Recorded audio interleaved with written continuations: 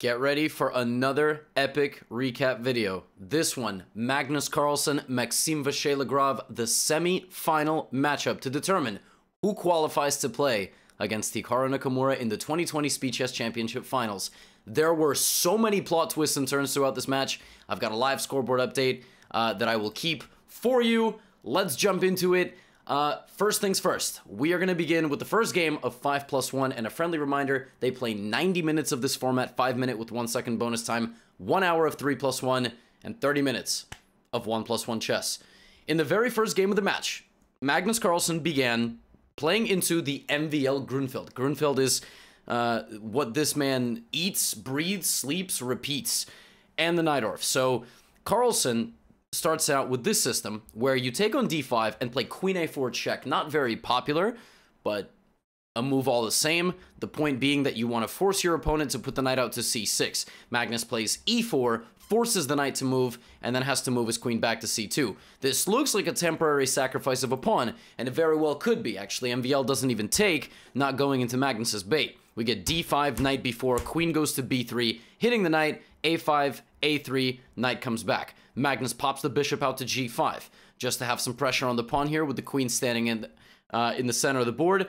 MVL rotates the knight over to c5 to attack Magnus's queen. Queen c2, pawn a4 from MVL as he secures the square for b3, rook d1. Magnus no concern with this. Bishop g4, the final piece has been developed with some pressure on the knight. Bishop e2, knight b3, and the first clash. Bishop e3, takes on f3, G takes f3. Magnus says, I don't care about basic principles. I'm not going to play bishop takes and try to castle. I'm going to keep my king in the center of the board. I think he's safer there. MVL plays queen d7, looking at queen h3. h4, not letting the queen go to h3 now that the rook defends. e5, knight b5. We've got a target on c7. Rook c8, h5. We're pushing on this side of the board. f5, take, boom. Dynamite strikes. Magnus jumping into the territory, threatening bishop c4 check. After c takes d6, the quiet move, queen to d3, sidestepping the danger here, and d6 is collapsing.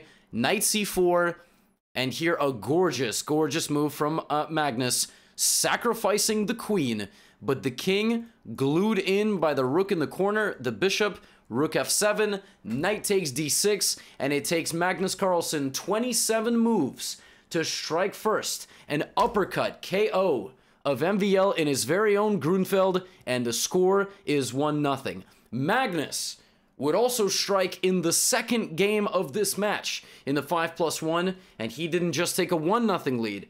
Magnus started out the match with a very convincing 2-0. So with this, we move ahead to game number 3, where Magnus again has the white pieces. Can he take a solid grasp on the lead early on? We go to another Grunfeld, something that looks familiar. You'll notice these guys, they play pretty consistently the openings in these matches, because if they find a weakness, you better be damn sure that they are going to apply pressure to that weakness. MVL this time plays bishop d7, queen slides to a3, and bishop c6. MVL says, the other way it didn't go well, I'm gonna go for this. Magnus just begins chugging straight away with the h-pawn. Knight a6, queen slides over to b3, queen d6, maintaining stability in the center. b7 is not actually under any pressure. h6, bishop f6, and Magnus goes for e4. But MVL here comes up with a clever idea and plays a4, completely disregarding that the knight is hanging and striking back at Magnus's center. Queen c2, take, and e5. Both players content to leave their kings in the center of the board, potentially looking a little bit counterintuitive, but things are still moving quite okay here. So e5, but Magnus with the advantage chops away the knight. And he does that because what this does is it allows him to castle. He trades away his bishop for the knight, and now he castles his king. So does MVL, rook d1, and the central trade. Of course, this looks kind of nice for Magnus, but it's difficult to make any forward progress, because if you play d5, I'm going to take your rook. So really, your one threat is e5, but now I sidestep. If you play e5 now, then maybe I even take on f3 and damage your structure. The difference with the last game is you've already castled. Your king's not in the middle. So rook e1, rook e8, Magnus puts the knight in the center. Here MVL can take, but instead plays bishop b5 because he feels like the center is about to completely collapse from Magnus, and it's not worth the trade of the bishop. Bishop f4, c5. Beautiful, destabilizing the center by sacrificing a pawn. Rook b1, rook a5. A bit of a weird thing going on here.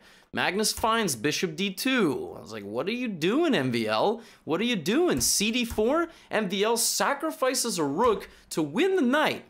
But here Magnus plays bishop c7. The queen has to hang on to this bishop, right? So he goes queen g5, queen c1. Magnus going for the queen trade, but doesn't realize that now the bishop sidesteps danger. Actually, here Magnus had a lights out move. He could have played bishop to f4. The point is that if black takes, rook takes b5, and if you try to go for something like mate, I just laugh at you. I played g3, you gotta take my pawn. I take b7, rook for bishop, baby. Queen c4, queen f7, maybe f4 in the future.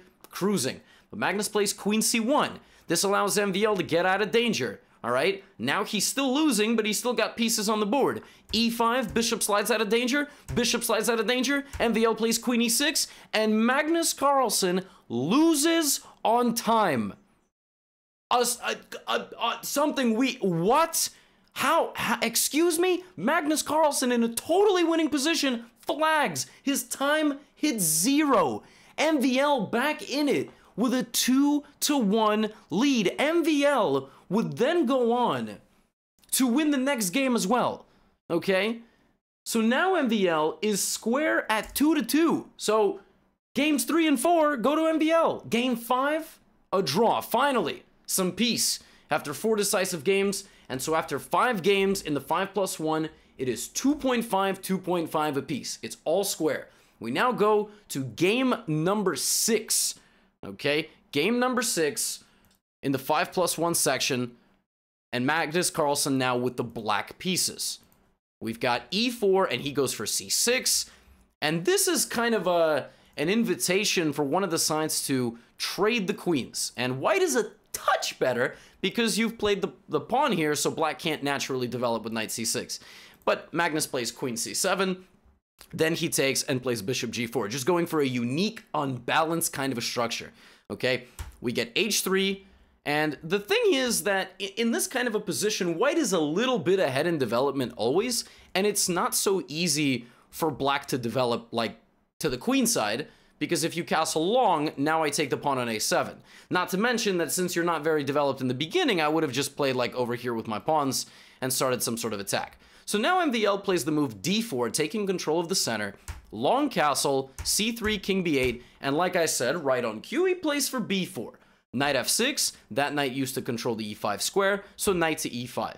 Bishop slides back to g6, the other knight goes to c5. MVL looks like he's flying here. He is plastering the horses in the middle of the board like, let's go, let's go. Magnus doesn't have a single piece past the 3rd rank, right? Like, everything is in this little rectangle. So, knight d5, little sidestep with the queen. Bishop d6, bishop c4, the bishop's coming out as well. Bishop takes e5, he takes with the rook. Knight goes back to b6, we don't want to get our bishop taken, so we slide out of danger. I would be I'd be very ready for this. But now Magnus plays knight d7. He's not so ready to just get run over. So rook comes back to e2, take. And here you take with a b pawn, obviously. You want to keep the center closed. Don't want this rook to get in. And this also will allow you to attack on the b file in the future. Just don't play rook b1 because that hangs a rook in one move. Hey, I see you. I can read minds. So we get rook e8, rook e1. And MVL decides to trade off this bishop. He thinks that this is going to be the best way to play.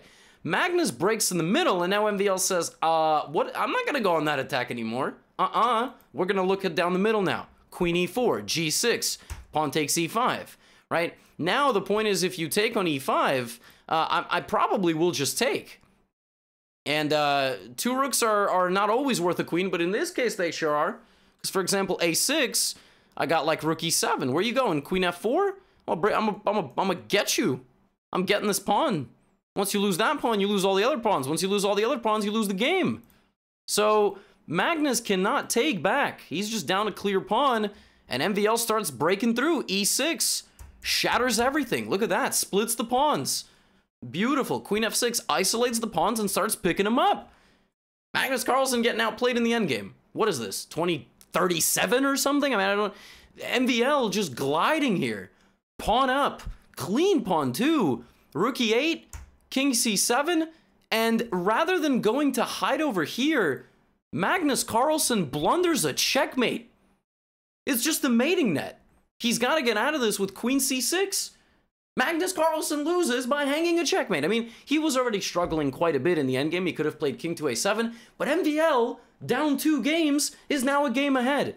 The last 2 games of this section were drawn, which means that MVL ended the 5+1 with a 1-point advantage over Magnus Carlsen. MVL is up 4.5 to 3.5 after this portion, okay? Now, the 3+1 was a bloodbath. We're actually going to jump ahead to the 4th game, okay? But prior to this, all right, prior to game number 4, the first game they drew, so it was 5-4. Then MVL won, so it was 6-4. Then Magnus won, so it was 6-5. So we're going to jump ahead to this point in the match when it's game 4 of the 3+1 and it's 6-5. MVL is clinging on to a 1-game lead. All right. Now, 4th game of the 3+1 section. E4, E5. This one's going to be something a bit more standard. It's a Spanish opening, a classical Ruy Lopez. We've seen this. This is a bit of a new twist with A3 and knight C3. The goal for white here is to fight for the D5 square. Black plays knight B8. Which looks like Magnus is just undeveloping his piece because he's trying to set up the board for the next game. But the point is that in many of these positions, you'll reroute the knight this way, sometimes to c5. In closed positions like this, you can afford these sort of maneuvers. Magnus begins kind of more active play. As this game progresses, he takes on a2, rook a2, and rotates the knight back to e6 to fill the void that the light-squared bishop had. As the middle game progresses a bit further, he trades the rooks on the a-file and plays queen c6. Now in the next few moves, the position begins opening up. First MVL goes for this break, they trade. Magnus immediately rotates to see all this free dark squares on the queen side. Now MVL just has a very clear weakness on d3. All this pawn pushing, right? Every pawn push leads to some sort of weakness and has to play more passively. Now Magnus takes full control of the b-file, knight c3, and goes for the trade of the dark squared bishops. Shows you a high-level understanding, because what that will do is it'll leave dark squared real estate, and the pawn on h3 will be weak. Take. MVL trades his bishop for the knight, but this is even better for Magnus, because now Magnus can rotate the bishop to the other side of the damn board! That's the power of the bishop. You know how long it would take a knight to travel that distance? It takes a bishop 2 squares. All right, two easy stops. Now he trades because queen b1 is coming down. MVL probably thought that he had knight e1 in this position, hanging on to this, but it's not, because you could just take it. You just take it. The knight is not actually protecting because of the pin, and you would just be a pawn down with check. Queen comes back to b4 in defense. So now Magnus is just cruising. MVL begins fighting back, but Magnus is completely winning. Full pawn up here. Queen c8. He's going for queen f5 MVL, looking for to save himself. Knight f6, c5, take. Queen c5, knight g4. But then knight takes e5. And I think what Magnus thought here is queen e4 is winning because it's a fork, but somehow it's not. Like, somehow MVL's surviving this. So Magnus goes queen f5, and MVL finds f4, gluing it all shut. Here, Magnus Carlsen, in completely astounding fashion, doesn't play the move f6. f6 pins the pawn. Well, the queen is pinning the pawn, right? And the knight has no move. It cannot go here or here to guard the queen because both moves would get taken. Magnus at this point does not play f6. He gives a check, which is still good. But then he plays knight e3. The only move here that does not lose for MVL, queen c6. The whole diagonal is defended. And if you play queen f5 check, I just go back and I'm safe. You're not mating me anymore. Magnus goes queen b1, queen f3. Things down to a few seconds on the clock. And I don't know if it was a mouse slip or what happened, but he played queen to g6 and hung his queen. End the game. So from -5, just a few moves earlier, Magnus Carlsen blunders a queen after losing on time, after blundering a mating net. anything that can happen is happening. MVL takes a 7-5 lead. Something that, what? I mean, what is happening? What is happening? Game 5 of this of the 3+1 went to Magnus. He won it. It was 6-7. Okay? Game 6 of the 3+1 went back to MVL. It was 8-6. And now we're going to take a look at the last 2 3+1 games to determine what's going on before we hit the bullet section. All right. We've got game number 7. Okay? We're coming off another MVL pull away. Can Magnus Carlsen strike back? We get a bishop C, very already non-standard Sicilian kind of a thing.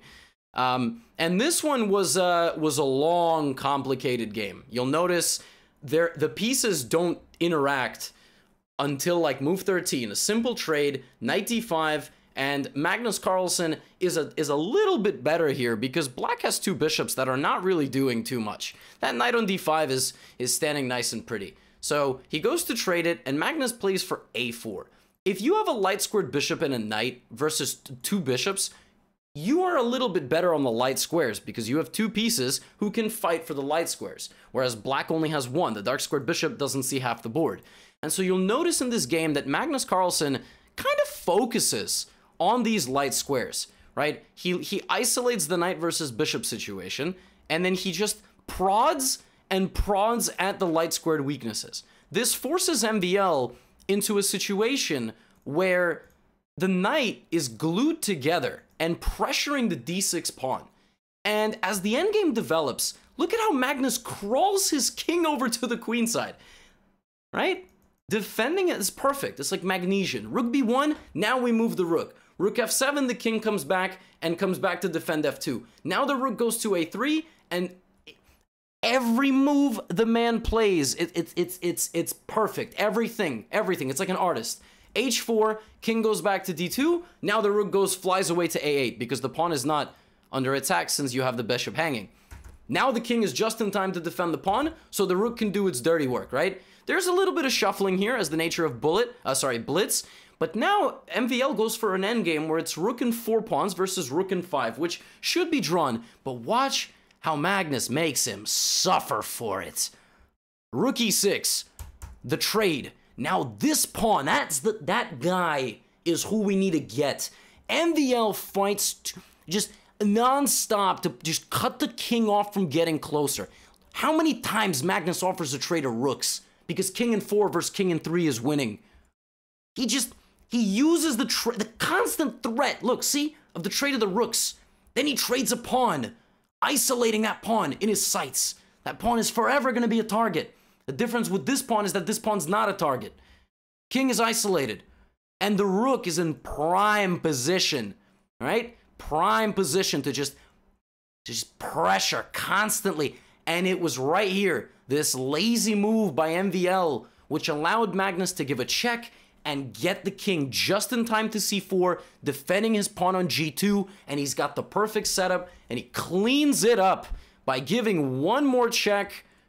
King has to guard the pawn, one more check, and while the rook is trying to get this, the king gets this, and here MVL, after 77 moves of defense, resigns. He is now 2 pawns down, and he doesn't want to play this one. Magnus Carlsen, 8-7. Can he tie it up in the final 3-1 game? All right, let's see what happens. It's an e4, e5, another Spanish, this one a Berlin with knight e4. Berlin is one of the oldest main lines where the queens are traded. You want to learn more about the Berlin? Google Germany. No, you want to learn more about the Berlin opening? Kasparov-Kramnik World Championship match. Now, I'm not going to get into the intricacies of the theory. Both players are playing kind of their creme de la creme. And I suppose really here's the big first question. Magnus sacks a pawn. And he sacks a pawn to create a weakness. And then a lot of trades happen, leaving him with recapturing of the pawn. But e6 now, a nice little move. Rook can't take because it's staying guarding this. And the bishop is open, pressuring g7.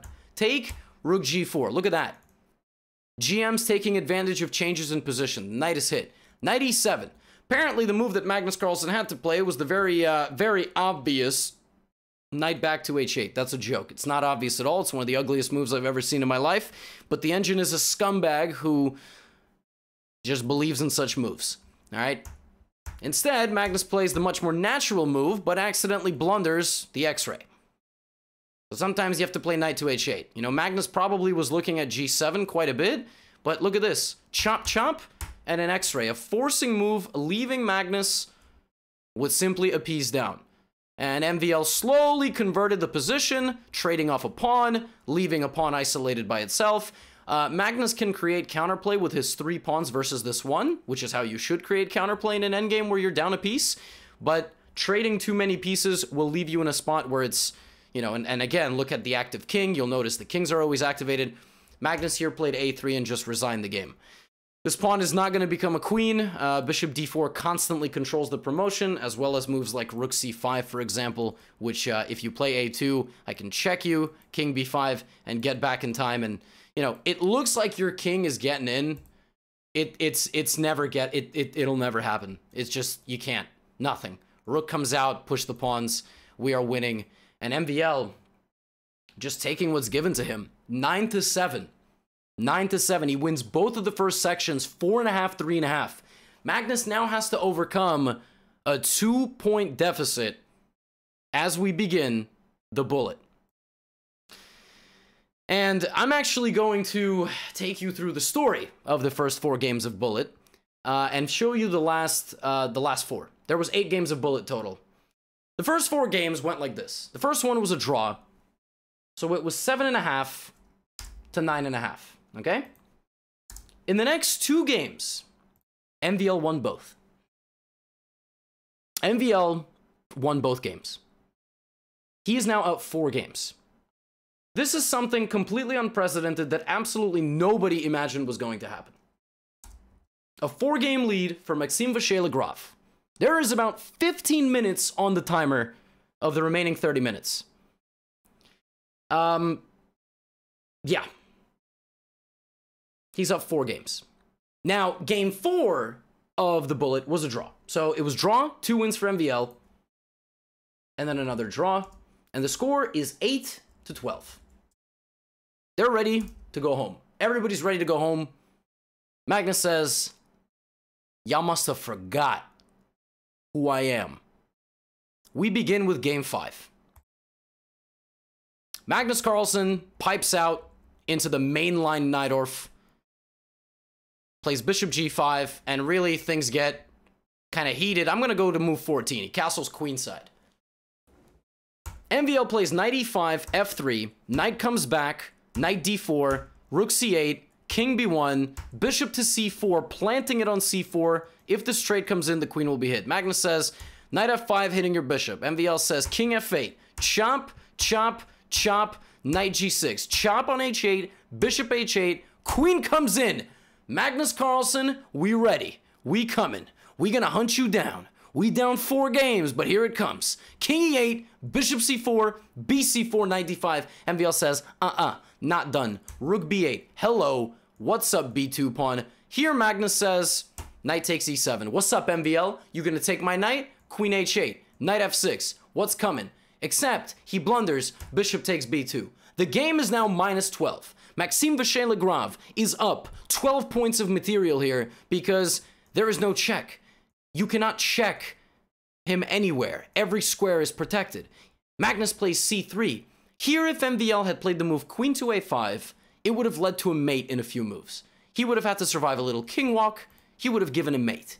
Instead, MVL played bishop c3, allowing Magnus's king to go for a little walk and take the bishop. He takes the knight on e7, the knight on e7, yes. Queen d2, queen c5 defending on d6. Knight d5 check. King goes to e8, queen c3. We still looking at these squares, and we're protecting our king. All right? Knight e5, f4. Get out of here. Queen f2 check. We trade the queens. Magnus now goes rook d4 and takes the pawn. Knight e1 check. He says, I don't care about this pawn because I got rook a4. Who's guarding this? Rook b2. King up to c3. Rook f2, f5. You're not taking that. You're not taking that. I don't care. You're not taking that. King d4. You're not taking that. You're not taking that. You must have forgot I'm Magnus Carlsen. Let's push my pawn. King c4. Get out of the checks. Push the pawn. Move the king to a safer square. Push the pawn so the king is isolated on the back rank. a6. Push the pawn. Give a check. King goes in front. a7. GG. MVL resigns. Magnus Carlsen's got 9 points. Next game. Magnus Carlsen with the black pieces. Plays the Alekhine. He's got to win. He's going to mix it up. It's a main line. Both sides castle. c5, breaking in the center. Chop, chop. Imbalance of the position. MVL's trying to keep things cool, calm, and collected. Magnus Carlsen is trying to do the opposite by moving his rook to the center of the board. Why? He has to win. He's got absolutely no time to waste. He's got to win these games. Queen g3 comes in with the knight, and comes in with the knight again. Chop, chop. b4, rook d3. Hello, you got a weakness. Rook c1, bishop h6. Hello, you got a weakness. Rook e1, queen d6, c4, c5, you got a weakness. b5, rook e3. Beautiful.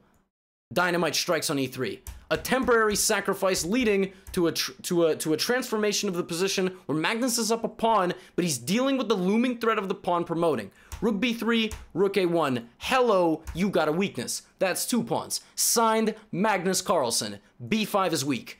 b6, take. Push the pawn. Pawn's going through. Take, take. Hello, I got 6 pawns. You got 2. That's a difference of 4. Do these even count as pawns, by the way? Maxime, really? You got like 1.5 pawns. e6, push the pawn. Push the pawn. Bring the king. Push the pawn so your pawns ain't going anywhere. Push the pawn. Make sure that everything is safe and you can't take. Push the pawn. Get the rook down here. We hunting. We hunting and we trying to push our pawns through. Rook d1. Hello. Rook d2. Hello. Hello. Hello. King is coming. That's the last piece missing of the puzzle. The king is coming. The king is coming. The king is coming. Did I tell you I had 6 pawns, by the way? I got 6 pawns. I can push all of them as I please. King is coming. Rook slides back for defense. That's kind of an underwhelming move, but the threat is c2 check. Push the pawn. Sack the pawn. We taking all the pawns. That's it. We're up a bunch of pawns. We need to get this. Look at that. 3 versus the bishop. MVL, you are not surviving this endgame. And that's exactly what happens. The ride. There we go. Push. Bring the king. Bring the rook. Push the pawns. Look at this. Methodical. Oh my gosh, it's like a police escort. And the game ends on move 80. The rook is overloaded. It can't guard the bishop in the square. Rook takes f5. Magnus Carlsen wins again. Magnus Carlsen is within 2. It's 10-12, ladies and gentlemen. It's 10-12. There's about 5 minutes of game clock left. If Magnus Carlsen wins the next game, and there is still time on the clock, and the next game starts, it counts. If Magnus wins that game too, it's equal. We go to tie breaks. Here we go. You ready? I'm ready. I hope you're ready. If you made it this far, I don't know. You are for sure watching to the end. Here we go. Game 7 of the bullet. Magnus Carlsen. Caro-Kann from MVL. He doesn't play that opening. He must have mouse-lipped. He only plays Sicilian. Advanced Caro. Getting out all into the... all right. What is happening? The bishop is trapped. But we get cd4, knight d4. Huh? You know what was missed here? Something beautiful. Knight takes e5. I believe there was like some sort of tactic here. For example, if knight e5, g takes f5 here, there is queen takes d4, which is really cool. Queen d4 and knight f3 check. I remember something like this. At the end of all of it, though, you still lose the knight on g6. But there were tactics in this position that MVL could have played, for example, like this, to really put Magnus under some pressure. But MVL sacrificed his bishop early for this, and he's just a piece down. He's just a piece down. He got his bishop trapped, and he didn't find the tactic to get out of it. And now it's time for Magnus Carlsen to do what he does best, which is beat people. Like, physically. And on the chessboard. Magnus starts coming forward. Castles, rook d1. MVL is scrambling to defend, but he's not in time. Knight a5. Castles on move 25, like all beginners should. Knight e5. f4. Simplify. Knight b7. Rook comes up, knight slides, pawn is up, rook c7. What? Hello, hello, rook d6. MVL says, I got a pawn too, man. Magnus, okay. What is, that's not a pawn. Another position where a guy has an extra piece for some pawns. However, this is very different than the last game. Although this is MVL's best chance. Last game it was 3 pawns versus a bishop. Here it's also 3 pawns versus a bishop, but it's a little bit of a different story because they're not completely isolated. They still have a pawn in their way. Not to mention that, well, he just lost one of his pawns in a very underwhelming way. And now Magnus Carlsen is scrambling because there's like 2 minutes on the clock. He got to win this game quick, and he does. Maxime loses every pawn that he has in the nerves and the heat of the moment, and Magnus hangs on for dear life to his remaining pawn, walks his king all the way to support it, and it's going. I mean, it's just going, and this pawn is in the line of sights of both of these pieces, and that's it. Magnus Carlsen wins a 3rd straight game for the first time in the entire match. There is a minute left on the clock. It is 12-11. Here we go. If MVL draws or wins this game, he makes it to the final. If Magnus wins, we have a tiebreak. I told you this was going to be good. Text a friend, call him up, say, what are you doing? Why haven't you watched the Gothamchess recap? And why aren't you subbed to his YouTube channel, by the way? All right, here we go. Magnus Carlsen with the black pieces. What does he do if he has to play for a win? He goes for a modern defense. Hyper-modern system where he plays the position in a bit of a weird way. We get castles, c5, chop, chop. MVL says, ooh, look at that.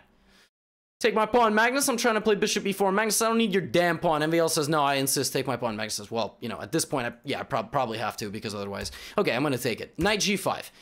Well, knight e6 is sort of difficult to deal with, but let me chop, chop and play queen b6. I'm going to hang on for dear life here on e6. c4, a nice move. Trying to break open the b file. Magnus says, knight f6, a4, b4. Which was a weird decision. It's like, why would you force the guy to close the position? Queen e2, because we're going to focus on the e6 pawn. Knight comes to e5, bishop to f4. How exactly are we defending this? Queen c6, that's how, by threatening a checkmate. MVL does not blunder mate. That would have been quite a way to end this video. Knight takes d3, c takes d3, bishop c8, rook e1. Okay, well, no one can guard this now. h6. And for some reason, MVL backs up. He doesn't just take on e6. g5, bishop e5, rook f8. MVL says, all right, I got no forward progress, so I'm going to route my knight back. Reroute. Bring the knight back to bring it forward later. And now, the key move of the entire match, potentially, d4.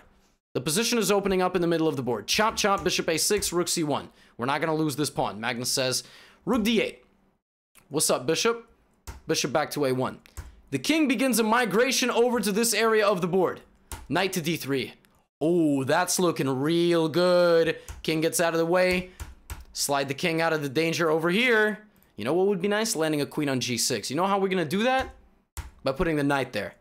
Rook f7, queen takes e6. This is a good backup plan. Bishop is hit. This is hit. We're threatening knight to h8 for God's sake. Defended by the bishop on the other side of the board. Queen d6. Now, MVL says... Allez. Knight takes e7. Queen e7. Take, take, take. Knight f4. Rook a7. Bishop c4. You cannot take because of back rank mate, but he says, I got another pawn over there. And in this position, Magnus Carlsen flagged. He flagged. 13-11 for MVL. Now, that might be an underwhelming finish.